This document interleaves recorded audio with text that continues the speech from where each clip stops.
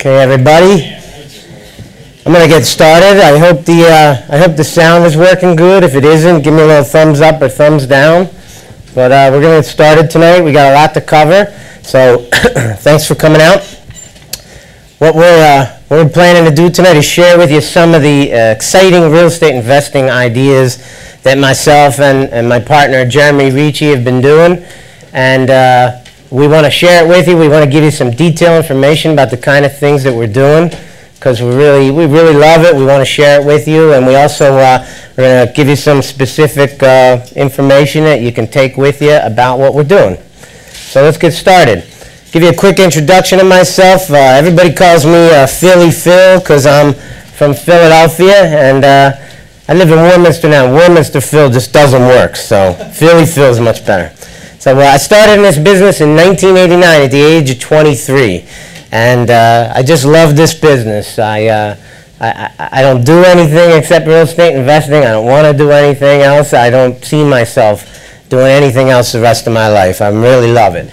And I always say, get busy buying, okay? I've been saying that ever since like 2010 because what I see after being through in this business for 23 years, I see just an absolutely amazing opportunity to buy real estate. And I tell people about that all the time because I want to see them benefit from it, okay? I'm canceling all my vacations. That's what a great opportunity I think it is right now. I don't want to waste a single minute of not being around to make real estate deals. So, I plan to buy as much real estate as humanly possible in the next 5 years or so, and then enjoy the rest of my life living off that portfolio. That's the plan. So you can ask me in 5 years how I made out with it. We could talk about it. What kind of investor am I? I'm primarily a buy and hold investor. I do all kinds of different real estate deals, but the main object for me is to keep as much of the properties as I can. Now, I don't have a job, so I have to generate income for myself from time to time, so I'll wholesale deals or sell deals when I have to, but only enough to provide for whatever financial needs I have at the time and keep as much of the properties as possible. So what am I going to do with them all, with this huge portfolio that I intend to build on top of what I already have? Probably going to sell it all at the top of the market and 1031 all that money into commercial real estate, which is what I did in the first real estate cycle that I went through. And you can read a lot about that in my book, but what I consider myself to be today is a deal engineer. I spend the bulk of my time every day looking for real estate deals, analyzing the deals and trying to make the best real estate deals that I can possibly make. And I can tell you that every deal we do just seems to be better than the next. This particular market and it's, having all this experience, it's just come to a certain point where making tremendous deals is something that seems to become easier and easier in this market. This is my book, Addicted to Real Estate. I tell people it's $20 for 20 years experience. So, and actually it's 23 years experience, so that's even less than $1 a year. It's more like 93 cents or something a year. But what I really want to show you is the front cover of the book, because to me this picture represents everything that my philosophy is all about. Here's my wife, and she's saying, "Phil, honey, are you listening?" And I'm not listening because I'm addicted to real estate, so why would I be listening? And the balloon over my head says, a $12 million portfolio with a 7% annual increase is $840,000 a year in equity.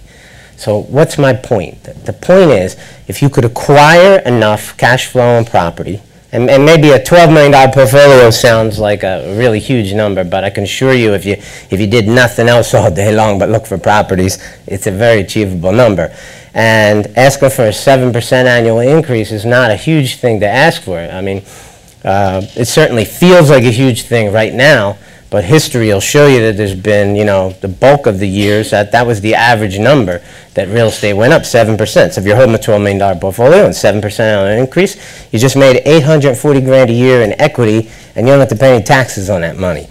And the key thing here is that I'm sitting on a beach, okay? Now, you might be able to make $840,000 a year in equity if you were, say, a CEO of a corporation making $1.4 million a year, but I guarantee you're not sitting on a beach. You're probably stressed out of your mind. So my point is that the real estate not only lends itself to be a multimillionaire rather easily if you make the right decisions, but you can also have control of your life and be sitting on a beach and enjoying your success. So that's what I focus on. I even tell people you don't even need to read my book. Okay, all you had to do is buy it, prop it up, and look at this picture, because it'll tell you everything you need to know. Okay, so let's get started with. I'm gonna throw out for you a scenario that happens to me a lot. This is my truck. And so I'm very subtle about what I do for a living. I drive around with this giant billboard with 18-inch high letters on the side of the vehicle that I buy houses. I get a ton of phone calls from this. Now, Jeremy and I do all different kinds of marketing strategies, but this is one of my favorites because you pay a couple of grand to get your vehicle wrapped, and it becomes a non-stop advertising machine for you. I get phone calls. I got an appointment on Thursday of this week from somebody who saw my truck, and it just comes in perfect flow. One of the problems if you drop a marketing package out to say a neighborhood that you want to buy, sometimes what happens is your phone rings off the wall. Now you spend all this money on this marketing, so now you got to go out and look at all these properties, meet with all these people, and it all comes in one big slam. And I prefer to have it come to me in phone calls once a week in a way where I can handle them in the way that they should be handled. So let's just say, for example, I'm driving down the street and someone sees my truck and he calls the number and he says, "Hey, you just drove past my house. Turn around, I want to talk to you about buying my house," okay? The reason I use this example is because this would be an example where I have no knowledge of the house whatsoever. All I know is the address. I spin a U-turn, I pull in the person's driveway, and I get into their house, okay? So the first thing that I try to do is I try to make them feel comfortable with me. I want them to know me, like me, trust me, and I want to do that as quickly as I can. So I try to accomplish that in 5-10 minutes of some personable talk, and then I ask for a tour of the house. okay? And when I get the tour of the house, I also want that to be quick because I'm a busy guy. We have a lot to talk about. If I'm going to buy this person's house and I'm lucky enough to get to the point where they're going to sign a contract with me, I'm going to be there for hours. So the first thing I want to do is get a quick tour of the house. And what always happens is, they want to make it a half an hour tour of their house. So it's a tricky thing. You don't want to insult them, but you want to get out of there quick. So usually what happens is, there used to be a wall here, and my husband took it down, and they want to tell you the whole story, and you somehow have to move them along to the point where you're asking them questions. What are those questions? I have a special form that I give to people that tells you exactly the questions that you want to be asking them. Things like, what is their house worth, and do they have a mortgage, and what do they perceive that their house would sell for? Things like that. And then I take that information and I very quickly assess what kind of acquisition strategy can be applied to this person's house. Okay? I haven't gone on the MLS and done any research. I don't have any computer program I'm using. I didn't even have a chance to go on my phone and look on something like Zillow, which only takes a couple of minutes. I just spun my truck around, jumped in the guy's driveway, and immediately began to see the house and discuss the scenario of the house. So the next thing that's coming to my mind is, what can my future tenants afford? Okay?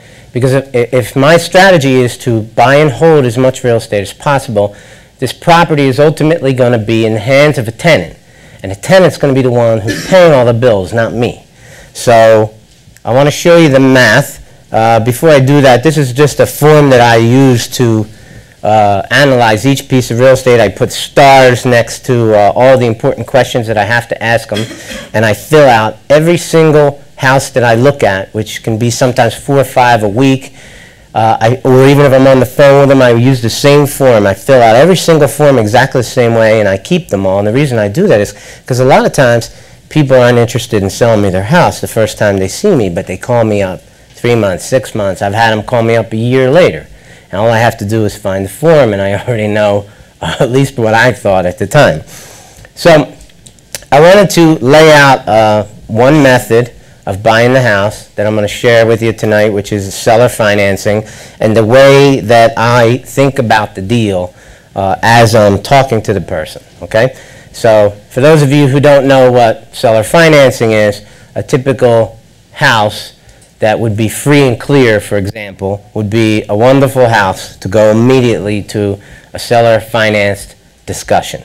Basically what I'm going to do is I'm going to ask the owner to become the mortgage company.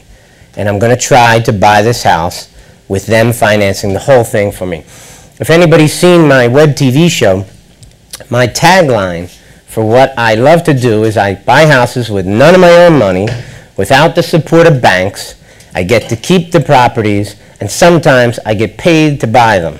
So the first key to this thing is, if I'm going to buy a house with none of my own money, I have to get somebody to finance this house for me, okay? Not just the down payment, but even the mortgage. Because when you have a huge portfolio like I do, it's pretty hard to get loans from a bank, no matter what your credit or no matter what your financial situation is. They don't want to be the 37th mortgage getting paid every month. So what I have on this slide here that I want to share with you is the mindset that's going on as I'm talking to this person. So the first thing I'm thinking to myself is, what can this property rent for?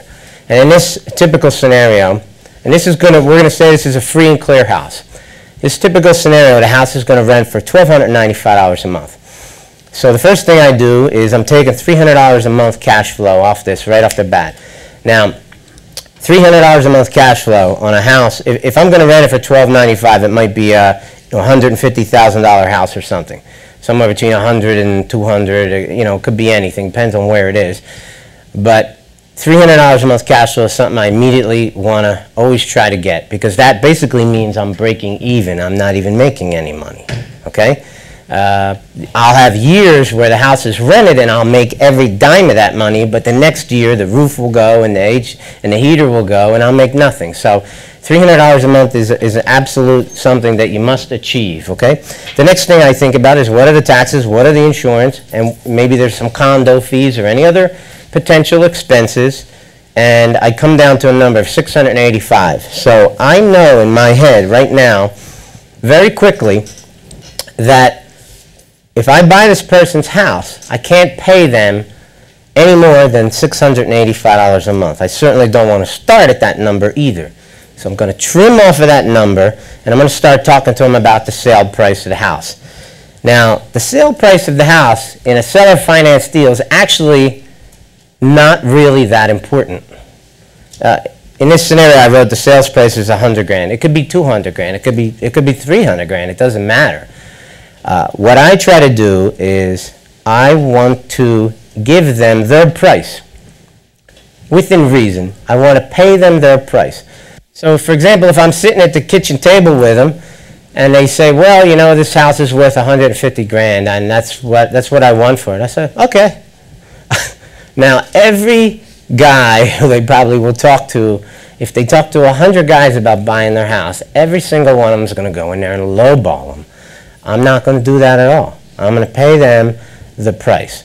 And the reason I want to do that is now I got their attention. There's no question about it. They're very, very interested to hear what's coming out of my mouth in the next 5 minutes. So what I talk to them about is, you know, in this scenario, let's just say, you know, they said it was $100K, because that's what I wrote on this example. I might start by offering them $500 a month for 200 months. $500 a month times 200 months is $100,000, okay? And for me, if they would accept that deal, that is an absolutely wonderful deal, okay? That's a home run every day of the week and twice on Sunday, okay? And let me explain why, in case you don't know. We never discussed interest rates or anything like that, okay? I basically said, you want $100,000? I'm going to give you $100,000, okay? And then what happens is I'm making $500 a month payments to them. There's no interest on this loan. And what happens is every penny of the $500 a month that I pay to them, which I'm not even paying, my tenants are paying, goes towards principal. Okay? So if they accepted my first offer of $500 a month, I planned on making $300, but I'm actually $185 below the amount I said I could pay. So I'm cash flowing $485 a month. In addition to that, I'm getting $500 a month in principal pay down. Okay? That is a tremendous deal. Now, if you did nothing but look for these kind of deals, they're not easy to find, but you can find them if you're dedicated to looking for this kind of deal. And if you are, your net worth will go up very quickly. With each deal that you do. Why don't you wrap it so you don't have to worry about the junk going on inside the house? There's always a troublemaker in every meeting. Wrap it outside the, you know, the pre-existing. Wrapping is a technique that we use, but we don't shy away from owning real estate. Being a guy who's addicted to real estate, I don't have much of a choice. So my goal is to make sure that I've acquired the house with none of my own money, without the support of banks, and I want to keep the property, okay? So my plan is to keep the home, and to me, this is a tremendous deal. Just think of this, Ken. Imagine if I had $10,000 a month in mortgage payments that were being made on seller-financed deals. Do you understand that my net worth is going up by $10,000 a month, not counting the cash flow, the appreciation, the depreciation, all the other benefits of a piece of real estate, okay? If the market stayed flat for the next 20 years, I'd still be a very wealthy man from this deal. So if you had a bunch of these deals, if you had, say, $10,000 a month in seller finance mortgage payments, this is a tremendous way to buy a house.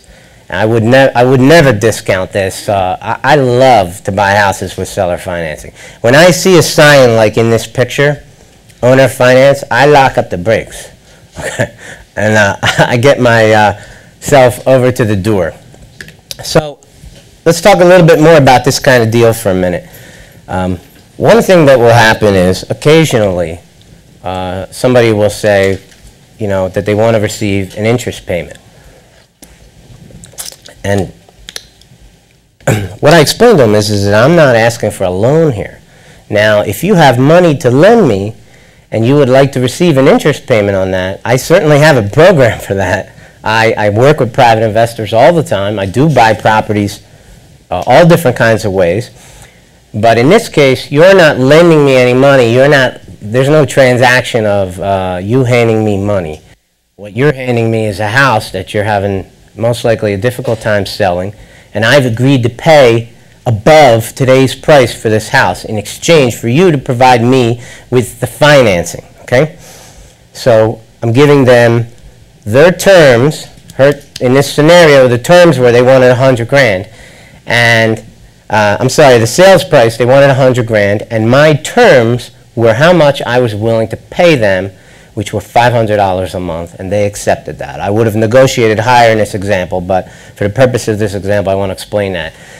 Because the point to understanding these deals is that this is a financing business, okay?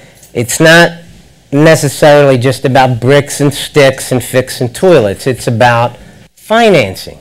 If you don't understand the financing of a real estate business, then you need to really learn that. And Jeremy and I are two excellent guys to learn that from, because we put a tremendous amount of energy and effort into that aspect, that this is a financing business. Now, if you understand all the different ways that things can be financed, you can make almost any deal work. So it's really critical information. I tell people that the market is talking to you, right? Years ago, I used to buy commercial buildings, and that's all I did. I chased big commercial buildings, and I own some fairly large buildings. But at a certain point, I had to stop and look at the market and say, in 2008, 2009, when the economy started to come down, I said, this might not be the smartest move going after commercial. So what is the market telling me to buy? Well, it's telling me to buy houses. Now, I grew up in this business buying houses, and then I started to fuel my ego with these big commercial buildings, and it felt great. I almost got myself in a whole lot of trouble because I was very aggressive buying commercial buildings. But then I came to the realization that if the market is going to put out, millions of properties every year that are in foreclosure, and those foreclosures are going to drag down the price of the houses that aren't in foreclosure and add tremendous inventory out there, then the market is talking to me. It's telling me exactly what I should be investing in. I should be investing in houses. So what I did was I came back to the real estate investing strategies that I started my career with, and then I'm focusing on that and nothing else right now, and I can tell you that the upside to it is tremendous, and the downside is almost non-existent. Where in commercial real estate, you buy a big building for $3-4 million, you can get yourself in a lot of trouble. But go out and buy yourself $250,000 houses, and that's $2 million. And it's pretty hard to screw these up. They're easy to do if you know what you're doing, all right? So I'm going to take what the market is giving me, and I'm going to look for motivation, not desperation. What I mean by that is if you chase nothing but foreclosures, you're typically dealing with people who are in a very desperate situation. Well, I can assure you that if there's a neighborhood with 400 houses, and there might be 15 of them that are for sale on the MLS right now, and there might be another 15 that are coming in foreclosure, there's probably 15 more that aren't in foreclosure and aren't for sale and would love to sell, but they don't even believe that that's a possibility because they don't know about these techniques and they don't know me. And if they did, I could come in and make some kind of deal like this. So this is something that Jeremy and I focus on all the time. We pick neighborhoods that we like, we drop marketing there, and we try to buy properties in this way. Another thing you're going to learn about tonight is that we don't use banks. We use private lenders. In a case of we use private lenders, or we use some kind of seller financing. So it's one of the reasons that I love seller financing is because I don't have to deal with banks. I don't have to sign my name personally. I don't have to risk if this particular property becomes a failure then I don't have to worry about them coming and taking everything else that I've spent my life building. Okay, so no banks. We don't like to sign personally and guarantee money, and conventional deals, are I say they're dead. They're not really dead. I mean, I still buy things off the MLS from time to time, but when you learn how to do these strategies, you're going to find that you're much better off using the kind of strategies we're going to share with you tonight as opposed to buying conventional deals. So Jeremy will talk about that a little bit. One thing, Phil, I was reading a lot of the meetup responses, and a lot of you guys, I put a little questionnaire in the meetup thing after a little while, and what I heard a lot of was the one thing that was keeping you from doing the deals that you want to do in real estate was the money side. So we kind of catered a lot of this presentation towards the money side. So whether it's seller financing, and we have some other various reasons of seller financing, also private money. If you could buy houses without using banks, how many people here could buy more houses? Yeah. So, I mean, it's pretty obvious that, how many people here have always used banks? Banks are fine. Is anybody here recently still investing and using banks, and it's going well? Okay. The mortgage lender. Not to say that there aren't banks that are lending money. There are, but we're just finding that the velocity of money is really what propels you in this business. And the velocity of money is how fast could you get in, get the deal signed, get it closed. We just closed a deal in Doylestown last week. Friday, was it? Yep. So we closed a deal on Friday. That was a great house in Doylestown, and if we had to use a bank to do it, it would have been months before we closed that deal for all the approvals. It's nice to know, we could just go in, in this case it was private money, but that's kind of what we're catering to. You guys have said in all the meetups that you want to learn how to do things with seller financing, do things that don't involve banks, and we heard that, so sorry for the... No, I'll be sorry. Probably. So another kind of deal we're going to talk about tonight a little bit, we'll talk about private money deals. For those of you who don't know what they are, essentially what we're doing is we're buying houses for cash. You're going to find people who say, look, I don't want to hear about this seller financing. You seem like a nice guy, but I don't want to hear about that. It's not going to work for me. I need somebody to buy my house and give me a bulk sum of cash, okay? So that's obviously going to happen. So if any of you, by the way, if any of you ever have applied for a bank loan and they ask for your proof of funds, I just email them this picture right here, all right? It's good for a laugh at least. There's your proof of funds right there. I said I was going to buy for cash, right? So what we primarily do is we find a great deal that we definitely want, but we can't acquire it through any seller financing means. And what we want to do in that situation is we're going to offer them a much lower price. It's going to be theoretically the lowest price that the lowest offer that we're going to be capable of giving them. If it's a cash offer, typically I like to start somewhere around 40% of what I think the house is worth. So I do a quick analyzation, figure out what the house is worth, and I'm going to offer them approximately 40% of that number. And you're going to get a lot of rejections that way, but I have to respect the cash and the private lenders that I have available to lend me money. I can't afford to waste their money on one house when I've already told